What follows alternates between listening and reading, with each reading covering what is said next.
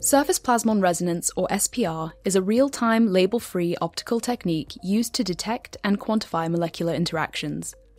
SPR has important applications in drug discovery and development and has many advantages over endpoint analysis techniques, such as ELISA, which have made it an attractive tool for analyzing molecular interactions. But how does this phenomenon work, and what are its applications? SPR occurs under conditions of total internal reflection when incident light is reflected off a glass sensor chip coated with a thin gold film. The presence of free electrons at the interface between gold and glass is required to generate surface plasmons. When total internal reflection occurs at a specific angle, some of the energy from the incident light is lost.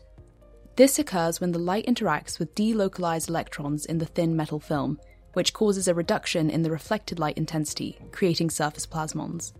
These surface plasmons are highly sensitive to any changes that occur within close proximity of the surface utilized in the biosensor setup.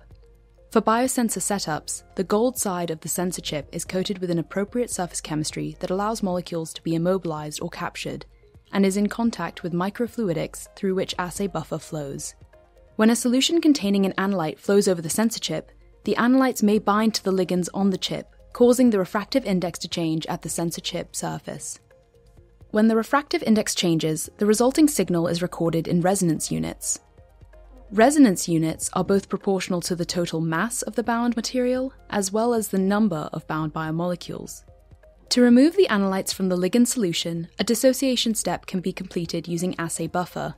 Any remaining bound analytes can be removed using a regeneration solution, which encourages dissociation.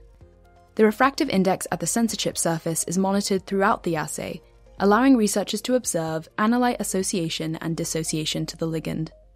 With data collected from SPR assays, researchers can determine the kinetic rate constants and binding affinity of a given analyte to a target ligand. Additionally, SPR can be used to assess binding specificity, which allows researchers to determine which analyte in a solution can bind preferentially to a target ligand. This technique can also provide an insight into analyte concentration. SPR can be a lengthy process, requiring multiple analyte dilutions, so when it comes to choosing the right tool for your research, be sure to consider this limitation and how you might be able to circumvent it. One potential solution is Sartorius's Octet SF3 SPR platform that has the one-step injection function. Requiring only a single analyte concentration and injection to determine kinetic rate constants and binding affinity, this technology allows users to simplify assay development, decrease time to results, and save both reagents and money.